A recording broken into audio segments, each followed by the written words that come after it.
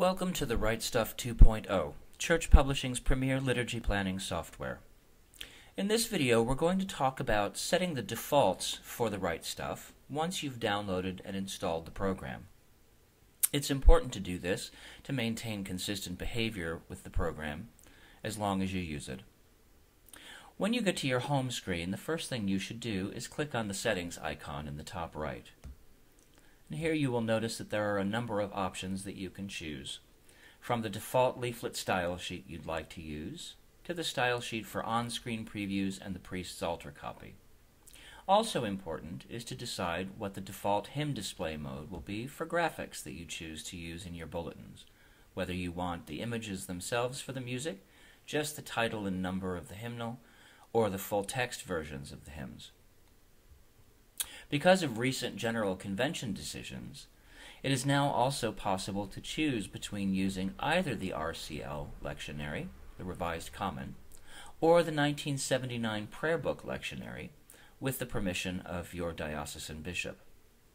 Also, scripture readings are available in both NRSV and RSV translations.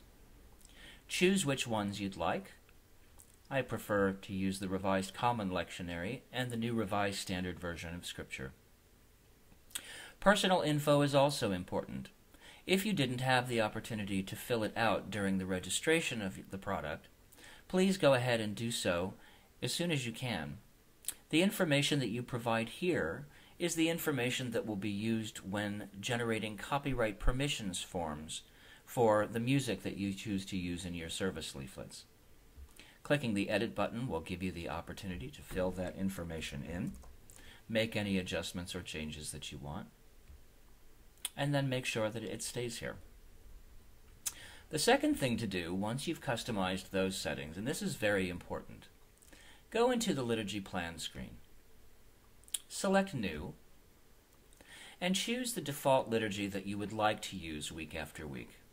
I use Holy Eucharist Rite 2, and I prefer to use the full text version of the leaflet. Make your selections here, and then click Set Defaults at the bottom. This will ensure that every new liturgy that you create will default to Holy Eucharist Rite 2 into full text. In cases where you don't decide to do this, you may discover that there are problems or issues with Rite 1 texts appearing instead of Rite 2, because Rite 1 is set as the default for the program. Once you've selected your default liturgy and service and the default service leaflet length, and included whether or not you want to use BCP page numbers or extra headings, set defaults and continue through the program.